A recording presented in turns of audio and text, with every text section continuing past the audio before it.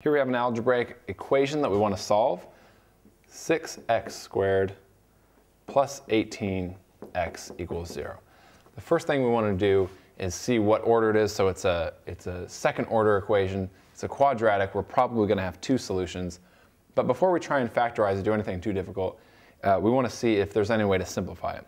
The first thing that I would do is probably get rid of as many of these numbers as possible. I'm going to divide through by 6 and see if it still stays simple without too many fractions. If we do that, then we get x squared plus 18 divided by 6 is just 3. And then 0 divided by 6 is still 0. Great. So it's a little bit simplified. Now, since we don't have a numbers term here, we don't have that c term, we can just factorize out an x. So it's a straightforward factorization. The only common number here, the only common factor here is x, so that gives us a remainder of x plus 3.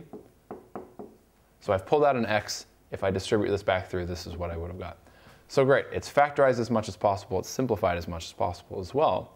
Now we need to solve for what our values of x could be.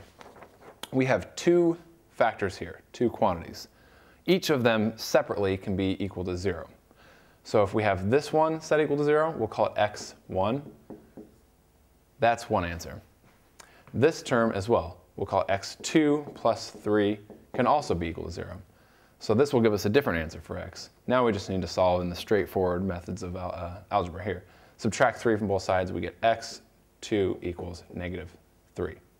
So we have two answers, x1 equals 0 and x2 equals negative 3.